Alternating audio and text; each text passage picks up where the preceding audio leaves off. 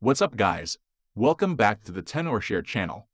We are becoming more and more used to unlocking our iPhone with a touch or face ID and rarely turn it off. That explains why we could forget our passcode from time to time. The iPhone unavailable screen shows up, and the remaining time is getting longer after each attempt. No worries.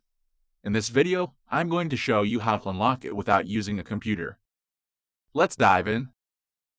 So if your device is running iOS 15.2 or later, you have signed in with your Apple ID, the device itself is connected to a network.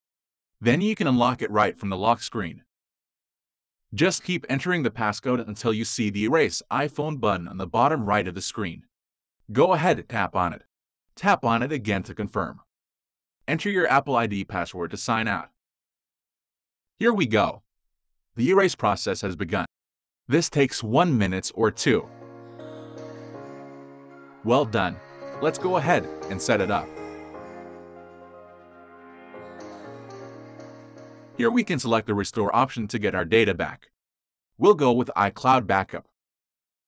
As the restore process goes on, more and more data will be getting back to our device. Just like that. If you have other iOS device that shares the same Apple ID, you can do the same trick with the Find My app. Here I'll unlock this iPhone with an iPad. So we open Find My on the iPad. Tap Devices on the bottom. Select the iPhone from the menu. Scroll down and tap Erase this device. Once entered our Apple ID password, the erase will begin. Just like that. If these two methods don't work for you, try unlocking it with 4 key on a computer. Once plug your phone in, click the Start and Next button. Since the device is locked, you'll get instructions on how to put it in recovery mode so the computer can recognize it. For iPhone 10 or later, press and quickly release the volume up button. Press and quickly release the volume down button. Then press and hold the side button until you see the recovery mode screen. Now 4 key will prepare the firmware for you. Once downloaded it, you can start to unlock. This process takes about 10 minutes.